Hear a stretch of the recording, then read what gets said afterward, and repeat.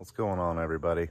Today I want to take a few minutes and just do a 1-year review on this Harbor Freight bed liner here behind me. I did a video on it just about a year ago, and I've had a few people asking how's it holding up and would I recommend it and blah blah blah.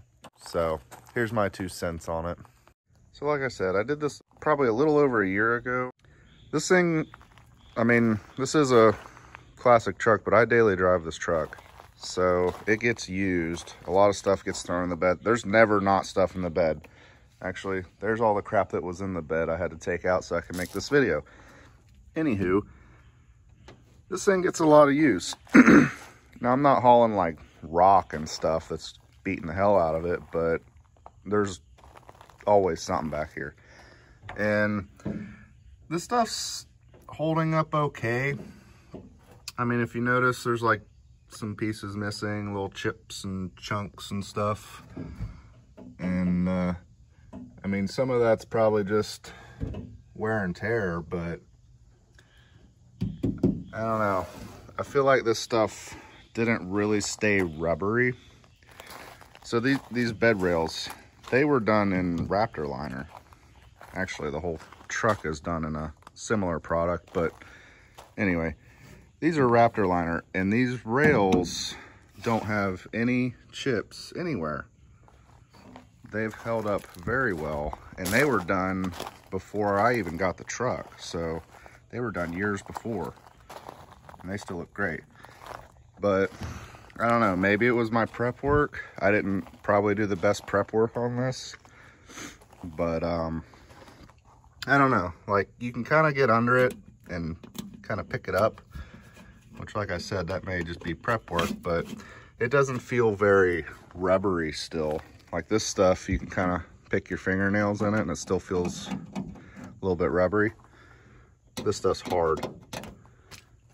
It still looks pretty good on the bed sides where it didn't get beat up. So, I mean, on something that's purely cosmetic, this stuff's probably fine. Like if you're just putting it somewhere it's not gonna really get touched, like, I don't know, undercoating or fender wells, or maybe even like your floorboards or something on a Jeep or something. It's decent still in some places, but the floors took a little bit of a beating.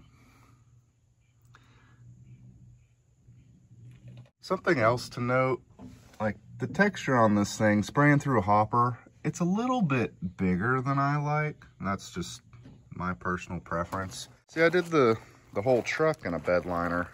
Notice the texture on this. It's a lot more uniform and just all around better looking, I think. So, I mean, this does work and it looked decent for a while. I don't know, it just didn't hold up like the Raptor liner or similar style bed liner kits do. It is really cheap and it still looks pretty decent, but I don't know that I would necessarily recommend it, because I mean, it's like 60 bucks for that stuff, right? And you can get a Raptor liner kit for, I want to say 150 bucks.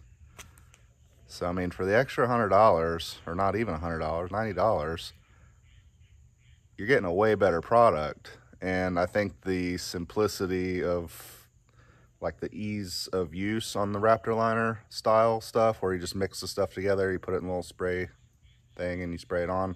It's super easy to use, and I don't know, for the little bit extra money, I think it's a better product. So I don't think I would necessarily recommend the Harbor Freight bed liner. It would probably be okay if you're wanting to do like your floorboards or something on a Jeep or something that you don't really it's not really going to see a lot of wear and tear, but I don't know. As far as putting it in a bed, it works, but I wouldn't say it's that great. Spend a little bit extra money and get a better product. I really wanted this stuff to work. I really wanted it to be great and hold up just as good as everything and be like the cheapest thing ever, but like everything else, you get what you pay for, and this is no exception. So buy a cheap product, you get kind of not as great results. Still decent, still works, but it is what it is. I think for the little bit extra money, just get the better stuff.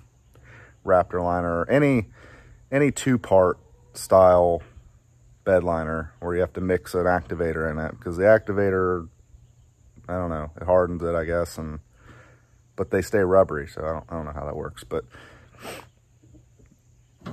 that's just my 2 cents, so take it for what it's worth. Thanks for watching. Good day.